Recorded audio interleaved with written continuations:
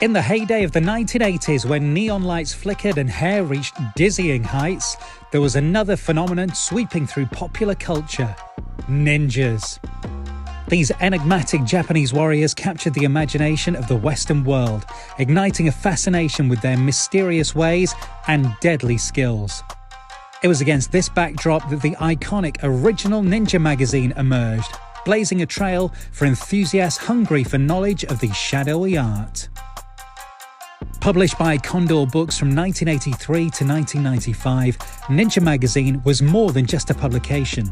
It was a gateway to the clandestine world of ninjutsu. Its striking cover art featuring colourful ninjas in dramatic poses beckoned readers into the realm of history, techniques and news articles. Stars of the world of martial arts like Masaki Hatsumi, Stephen K. Hayes and Jack Hoban graced its pages, sharing their wisdom and insights with eager practitioners.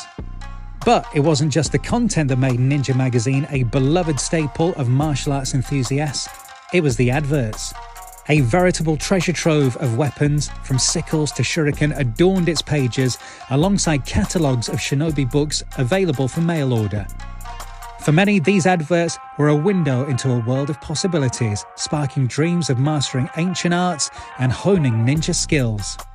As the years passed, Ninja magazine inspired a legion of copycats and spin-offs, each seeking to capture the allure of the ninja craze. Today, vintage copies of the original publication are prized possessions, fetching hefty sums on eBay and serving as a nostalgic reminder to a bygone era. But as they say, every ending is a new beginning, and enter Inside Ninjutsu magazine. Download your free copy now from InsideNinjutsu.com.